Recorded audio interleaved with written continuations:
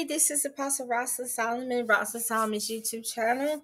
And God bless everybody. And I hope everybody's doing well. And I will be on Instagram. And I'm going to try Facebook too at the same time. Can't promise Facebook, but definitely Instagram. But I'm going to try Facebook too. Tomorrow before noon. And then I'll be back on this channel sometime this week to pray for people. Okay. Many of you who've been following me know a couple of years ago I had a vision about Wendy Williams. She was sick in the bed. She could barely get out the bed. And I saw her husband leaving her.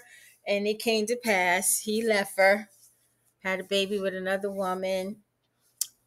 Yes, she got very sick, and as far as I know of, she's still sick.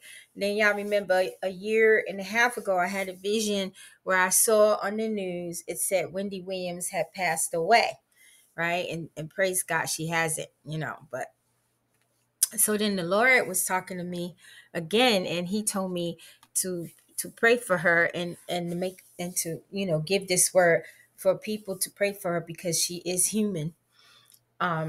And he was saying how the people around her don't have her best interest at heart. They're stealing from her.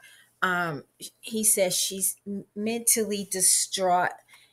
She's not right mentally right now. And I think she has like grave disease. So I think that's taking its toll too. And he says she's really never gotten over the heartbreak of her husband having a baby. Now, she knew he was seeing people, but what really broke her heart is he went and had a baby with another woman, and she found out how he was using all the money and stuff on this other woman. But you see what happened to him, right?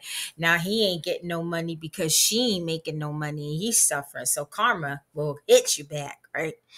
So the Lord was like, and just pray for all of their salvation. So the Lord was like, Rosalind, you remember that vision I gave you like a year and a half ago where you saw in the news it said Wendy Williams had passed away? He said, well, y'all really need to pray for her because that time is coming upon her.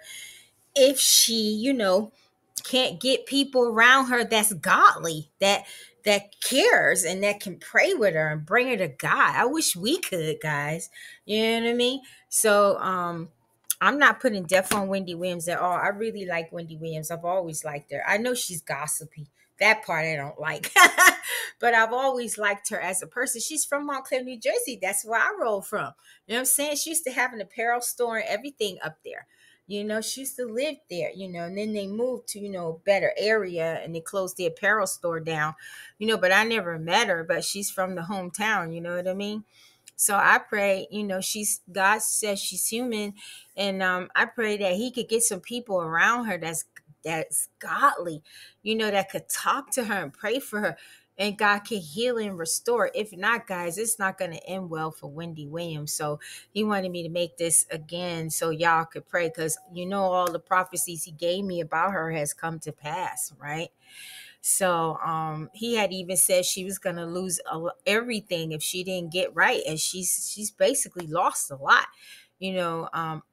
I know she still has some millions of dollars, but when I saw a documentary last year or something, she was saying that she couldn't get her monies from Wells Fargo, and then they put somebody over her and they're not letting her get her money, and her son got kicked out of his apartment. It was just a hot mess, y'all.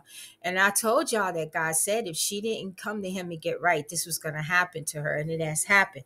So let's just pray that God could get people around through those people, get through that barrier and get to her and talk to her about God and lead her back right with God. He could restore her. He could do anything. She could be a brand new Wendy, have a TV show again, but let's not hope not about gossiping.